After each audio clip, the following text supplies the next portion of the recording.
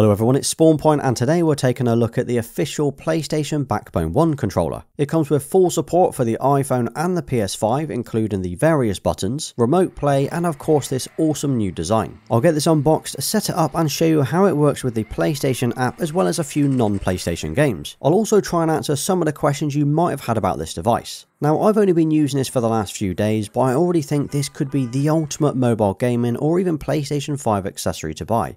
Right, and here's the box, and straight away you'll notice it's clearly on brand with the PlayStation 5. In fact, it looks like every official accessory that we've seen from Sony. Inside the box we get the Backbone 1 controller itself, which looks awesome, and then there's an adapter for the larger iPhones, a quick start guide and a safety sheet.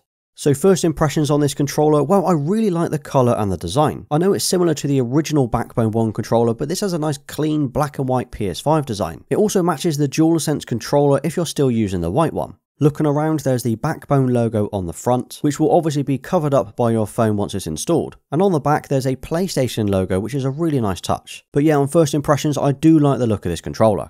When it comes to setting it up, it's a simple plug and play. Pull the controller apart and just slide your phone in. But just make sure that it fits into the lightning port, as this is how it connects to your iPhone, it's not via Bluetooth. Now this controller does fit and support every iPhone since the 6S, so anything up to and including the 13 Pro Max. Some iPhones will need an adapter to fit it due to the camera bump, but fortunately this adapter is included in the box. I'm using the 13 Pro Max here and it fits absolutely fine with the adapter, although I did need to remove my case first. And here's the iPhone 13 mini without the adapter to give you an idea of what the smallest iPhone looks like with it. Once fitted, you just need to go ahead and download the Backbone 1 app as well as the PlayStation Remote Play app, but I will cover more on that in a minute.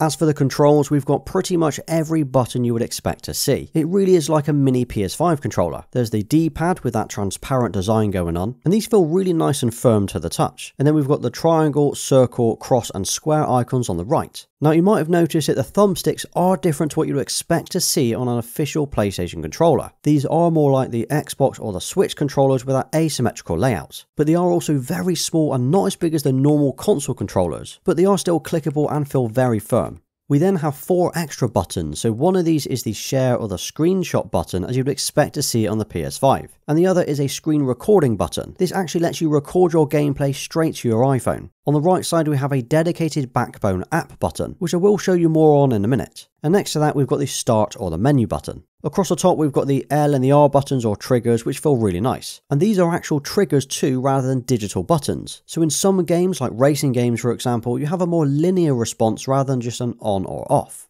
Right, let me show you the Backbone app. And the quickest way to do this is to use the orange button on the controller. Now this app is optional, it is not required to use with the controller at all. It's actually very good. The interface is nice and it carries over the PlayStation Blue theme, and you're able to see all of the games and streaming apps available. You can of course navigate around this app using the controller or your touchscreen. And as you can see, there are popular or feature games all listed in the same app. Now not all of these are installed on my iPhone or on my PlayStation, some are just recommended games to download and play. But as you can see here, there's also the Remote Play as well as the Xbox app, which if you tap it, it will jump straight over to those apps instead. So to use the PlayStation 5, you will need the PS Remote Play app installed on your iPhone. You then need to make sure that on your console you have Remote Play enabled, and that's on both the PlayStation 4 or the PlayStation 5. Without that, it simply will not work. So now you've got the app installed, you've got it set up on your PlayStation, you need to click on the PS5 and it will start searching for it on your network. And once it's found it, it will then switch it on remotely. And now as you can see, we've got full control of my PlayStation 5 via the iPhone. Obviously this feature isn't new, we've actually had this app for quite a while now. But being able to navigate around with the Backbone 1 controller is so much easier. At least it's far easier than using the touchscreen controls on the phone. So my PS5 is wired to my network, which is going to be the best option when it comes to reducing the lag. And as I navigate around the dashboard, it is near instant, there's no delay at all. Now both my iPhone and PlayStation 5 are on the same network, but they don't need to be. As long as they both have a good internet connection, you can still log in and play. And if you want to use your mobile data, you can do that as well. You just need to go into the settings on the PS Remote Play app and enable that under mobile data. But again, there's little to no lag, and that's considering I'm accessing the PS5 via my mobile data rather than the local Wi-Fi. And while we're on the PS5, let me show you what these buttons do. So the share button acts the same way as the share button on the DualSense controller, and that lets you capture gameplay and share it through the console. Then the other button is for capturing gameplay directly to your iPhone. So this is a really cool feature if you want to keep it local. And if you wondered what happens to the PlayStation 5 while you're logging in remotely, well, it turns the console on as normal, so anybody sat in the room would see exactly what you were doing. Now, playing games like Warzone is probably not ideal for remote play, but the fact is I can play them if I want to. I mean, the input lag on this is fast, but it's going to still be too slow for FPS games where you need lightning fast reactions. But any other games that you don't need that instant response are absolutely fine. Gran Turismo 7, for example, well, that works well and the triggers feel great. And as mentioned before, the triggers, or the L2 and the R2 buttons, are linear, so you can adjust how much power you wish to use. And while you're gaming, you can of course use wired or wireless headphones. So if you have some AirPods, for example, well, you can obviously connect those to your iPhone via Bluetooth. But if you have a pair of wired headphones, well, you can use the 3.5mm headphone jack on the controller itself. And also while gaming, you can still charge your iPhone while you're playing, as there's actually a pass-through port on the bottom. But yeah, remote playing games on here is easy, fast, and they look great. The controller feels nice and balanced as well. It's not too heavy and not too cheap and plasticky. It really is like having a portable PS5 in your pocket.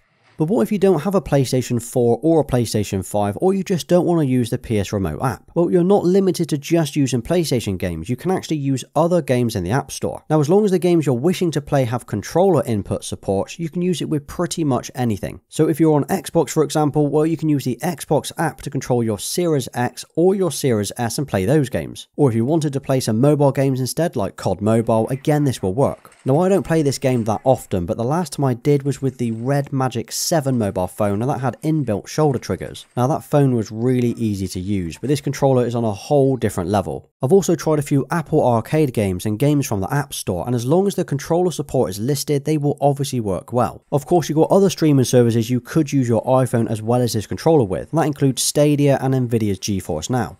And as for the price, well, the Backbone One is just under £100 or $100 when you buy it directly from their website. It was actually the only place I could find them when I bought one earlier this month, and then delivery took just under 3 weeks. Now, £100 or $100 might seem expensive for a mobile controller, but I feel it's actually worth it with the design and the functionality that you're getting. It also comes with a 30-day, no questions asked money-back guarantee, as well as 12 months warranty. Now, of course, if you've already got an iPhone and a PlayStation 5, you don't technically need one of these controllers. You can, of course, use the Remote Play app and a normal controller and connect it via Bluetooth. It will obviously work, but it's not going to be as good as this dedicated Backbone One controller.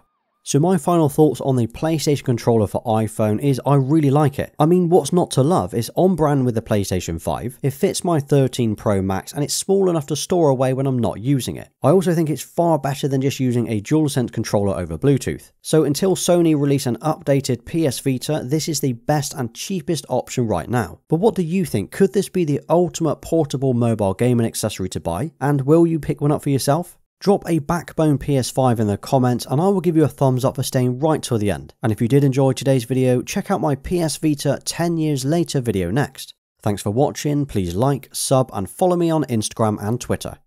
Until next time.